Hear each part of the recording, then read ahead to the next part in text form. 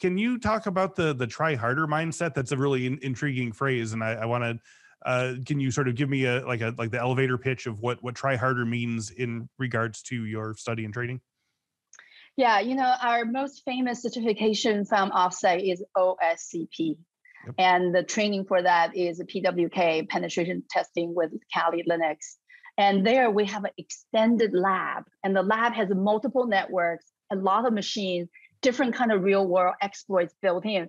But we don't tell you exactly where they are, because in the real world, when you do the job, people don't tell you, it's not a tutorial. Go here, go there. And if you get stuck, here's a hint, here's a walkthrough.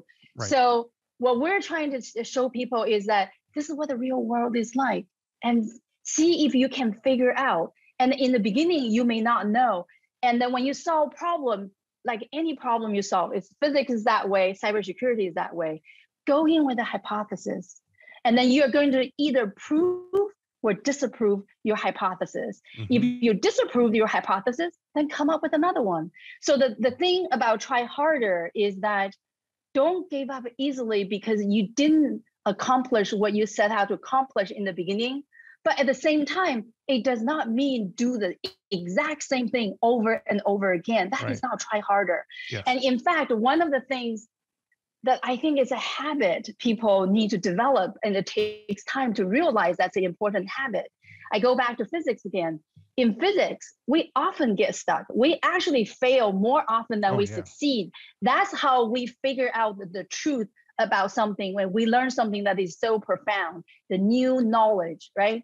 But when you get stuck, one thing I learned during grad school time is we literally take a break, coffee break, lunch break. You go out with some fellow graduate students and you actually talk about, say, I just got stuck with this experiment. And I wonder if you have run into that. Right. In that conversation, you never know what thoughts and something someone mentions or something you heard just give you another breakthrough idea for another hypothesis.